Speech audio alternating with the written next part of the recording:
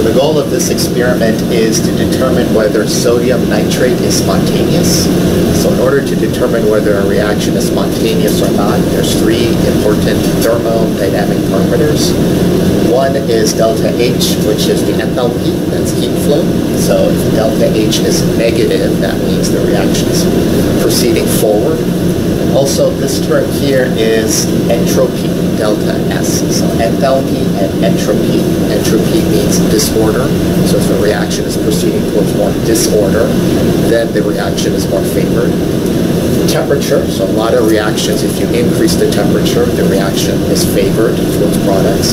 Some reactions, if you lower the temperature, the reaction is favored towards products. But the overall judge here is delta G, which is free energy. So if your free energy is negative, then you know for sure the reaction is moving in the forward direction. You know for sure the reaction is going to products. So this is the ultimate judge, delta G, which is Gibbs free energy. If a reaction is going to be what we call spontaneous, or if a reaction is going to move to the product side. If that value is negative, if delta G is negative, then you know the reaction is what we call exergonic. Exergonic means that it moves in spontaneous. It moves to the product side. So delta H is enthalpy. If it's negative, that is a good contributor towards delta G, also moving towards the product side. Delta S is entropy. If that is positive, that's a good contributor for the reaction moving to products and moving forward.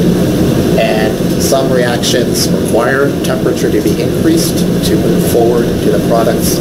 Some reactions require temperature to be decreased. So the ultimate judge is delta G, and it's negative, and it takes input from thermodynamics, quantity or parameter, enthalpy, entropy, and temperature.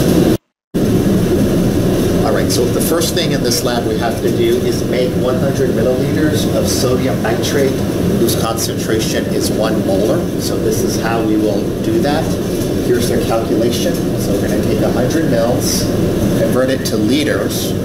What we're trying to make is 1 molar solution. That's the concentration. Remember, big M is moles per liter. And then we will multiply that by the molecular weight.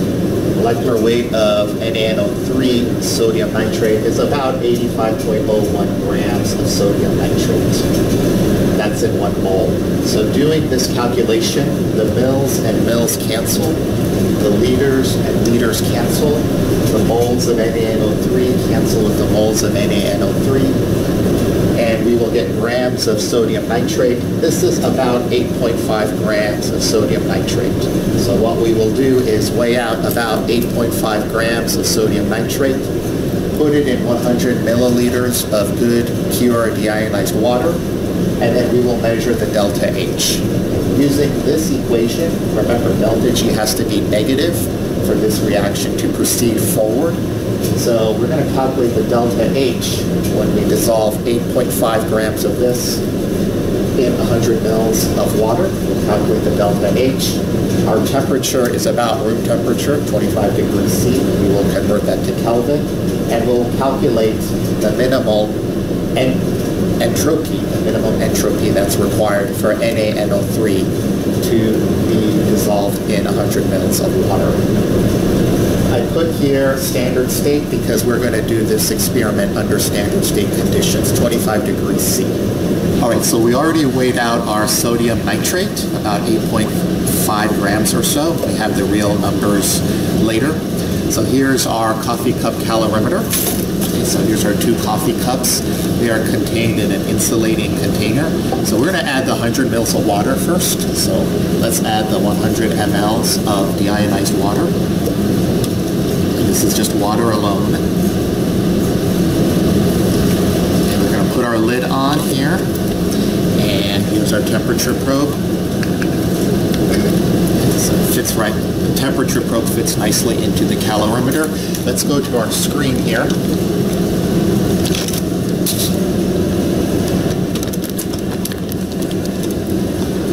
So we already loaded the enthalpy of a chemical reaction. Okay, let's just hit collect. Nothing has been added, so we should get just a nice baseline that shows up. All right, so let that go for maybe 30 or 40 seconds. I think whatever the protocol says.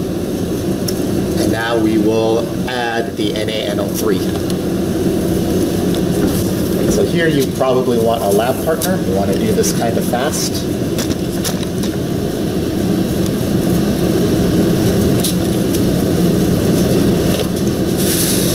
So here's the NaNO3. Stir it. And let's look at the screen here. Immediately when the NaNO3 was added, the temperature has gone down. So let this stabilize a little bit. And I'm slowly stirring this with the temperature probe.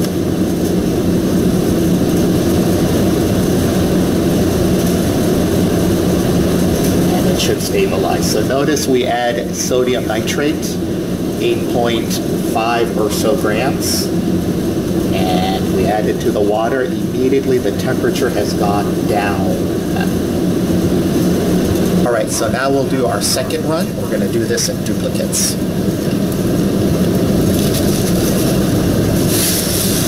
We added the about 8.5 grams or so. Let's stir it.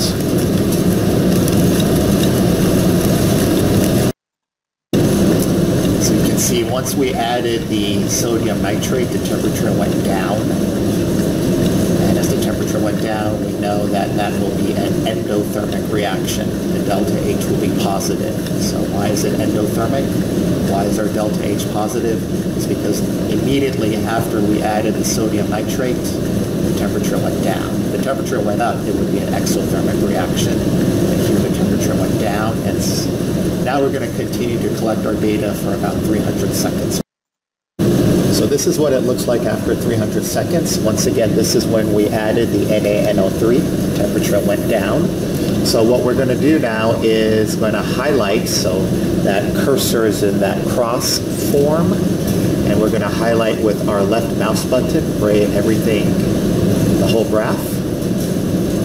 And then under Analyze, we will go to Statistics, and we will get our minimum and maximum temperature. Our minimum temperature here is 16.94 degrees, and our maximum temperature is 19.91 degrees. So let's write that out in our notebook, and let's do the calculation portion of this. So here's our data. In our first run, we weighed out 8.48 grams of sodium nitrate, and upon dissolving it in 100 mils of water, our initial temperature was 19.65 degrees C. Our final temperature was 15.58 degrees C. In our second trial, we weighed out 8.52 grams, and here are our initial temperature, 19.91 degrees. Temperature went down to 16.94 degrees after 300 seconds. So we want to figure out the heat that was taken in because the temperature went down. So we're going to figure out the heat of the system, and then from there divide that by the number of moles of NaNO3 that we put in water. So now let's go to the data analysis, the calculation portion of this experiment. As a reminder, we weighed out 8.48 grams of sodium nitrate. We put it in 100 milliliters of water. We want to determine how much heat was released or taken in by the system. So in doing so, initially our water temperature was 19.65 degrees C. We added the NaNO3 sodium nitrate, and our final temperature after 300 seconds was 15.58 degrees C. So let's go through the process of figuring out the enthalpy, delta H, of this reaction. So first and foremost, let's figure out the change in temperature. Change in temperature is final minus initial, so 15.58 minus 19.65 is about minus 4.07 degrees C. The second thing we want to do is figure out the mass of the solution. So remember, solution is solute. In that case, it's NaNO3 plus solvent. So our solvent here is water. Most of the time in Gen Chem, our solvents will be water. So the mass of the NaNO3 was the 8.48 grams that we laid out. The mass of the water is 100 grams, so that comes from 100 ml. So 100 ml is 100 grams because the density of water is 1 gram per ml. So we have a total mass of the solution of 108.48 grams. Now we're going to utilize this equation. So all of this derivation and equations actually come from the lab handout. So we're not going to worry about the derivation. So the heat of the solution, which is solute plus solvent, is M mass S, which is the specific heat, times delta T, the change in temperature. So going through that, our mass of the solution is 108.48 grams. This is a constant. The specific heat of water is 4.184 joules over grams degrees C. Again, it's a constant that's found in our lab handout. And our delta T change in temperature, final minus initial, is minus 4.07 degrees. So doing that on our calculator, I'm getting a value of about minus 1,847 joules. We also have to figure out the heat taken in or absorbed by the calorimeter. So that's this thing. Okay, so this thing also takes in some of the heat once you add the sodium nitrate to the water. So the qcal, according to our lab manual, again, this is all in our lab handout, is heat capacity times delta T. So the heat capacity constant for the calorimeter is 10 joules over degree C. That's a constant that was given to us in the protocol. Times delta T is minus 4.07 degrees C. That value is about minus 40.7 joules.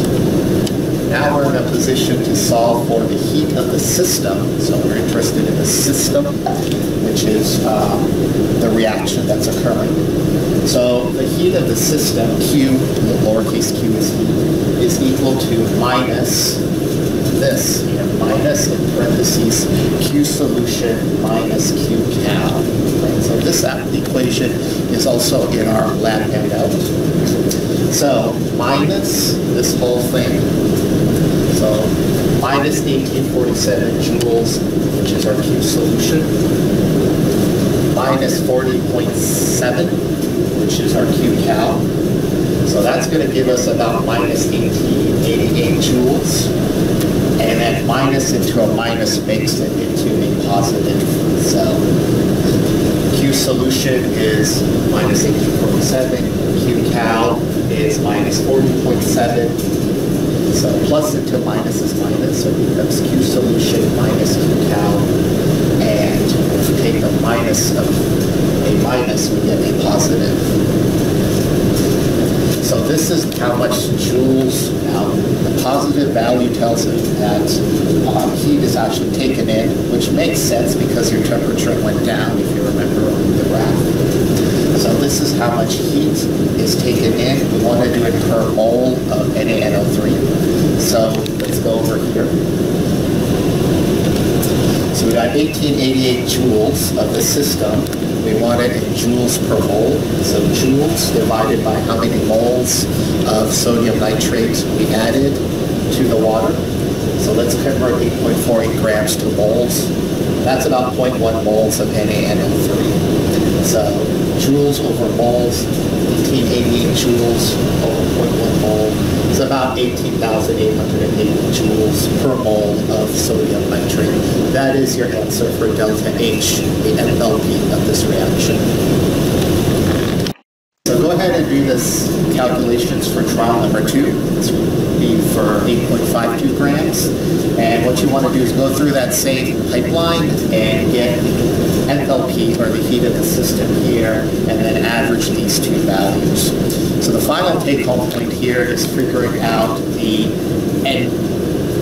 entropy. Okay, entropy. So we calculated enthalpy there. Now we want to figure out entropy. So delta S Here's standard state because we're going to assume we're doing this at room temperature. Has to be greater than the enthalpy at standard state divided by T. Standard state means we are actually at 25 degrees C. So given our first trial, which was about 18,880 joules, we're going to divide that by our standard state temperature, which is 290 Kelvin. And doing that, we get our delta entropy change in entropy at standard state to be about 63.36 joules over mole Kelvin. So take a look at the units here of entropy, joules over mole Kelvin. So this is entropy, measured disorder. This is enthalpy, a measured heat flow.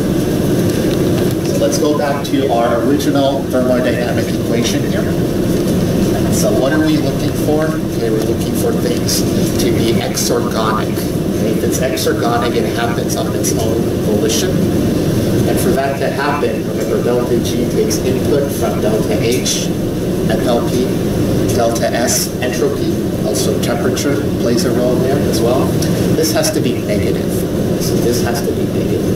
So given our delta H, enthalpy in standard state, which is what we calculated for trial 1, giving 18,880 joules per mole, our delta S, entropy,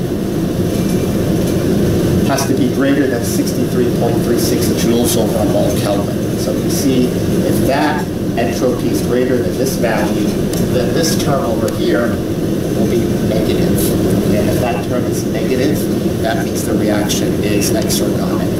So a couple of points to take home points here is that one thing we remembered from our solubility table is that all nitrates are soluble, right? All nitrates are going to be soluble.